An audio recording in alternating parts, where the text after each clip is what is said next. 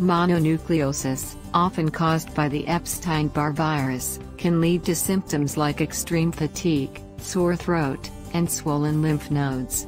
While there is no cure for the virus itself, several natural remedies can help alleviate symptoms and support recovery. Here are some effective options. Rest. Prioritize rest to help your body recover. Fatigue is a significant symptom of mononucleosis, and allowing your body to rest is crucial for healing. Hydration. Drink plenty of fluids such as water, herbal teas, and broths. Staying hydrated helps soothe a sore throat and prevents dehydration, especially if you have a fever.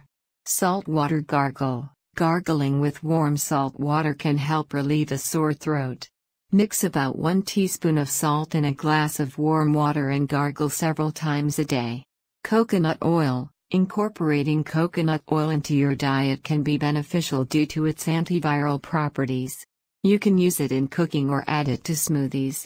Herbal teas. Herbal teas such as ginger, chamomile, or peppermint can provide soothing effects and help with inflammation.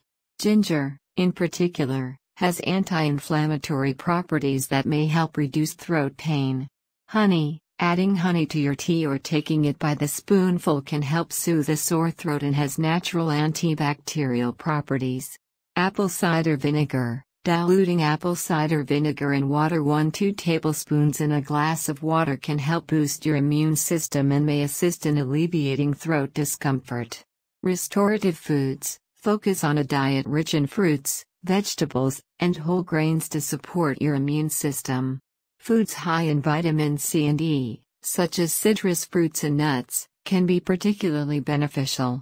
Essential oils. Using essential oils like lavender or eucalyptus in a diffuser can help create a calming environment and may assist with respiratory symptoms.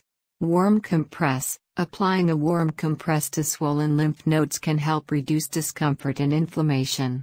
Important note: while these natural remedies can help manage symptoms, it's essential to consult a healthcare professional if symptoms persist or worsen. Severe cases of mononucleosis may require medical attention, especially if you experience significant pain, difficulty breathing, or jaundice.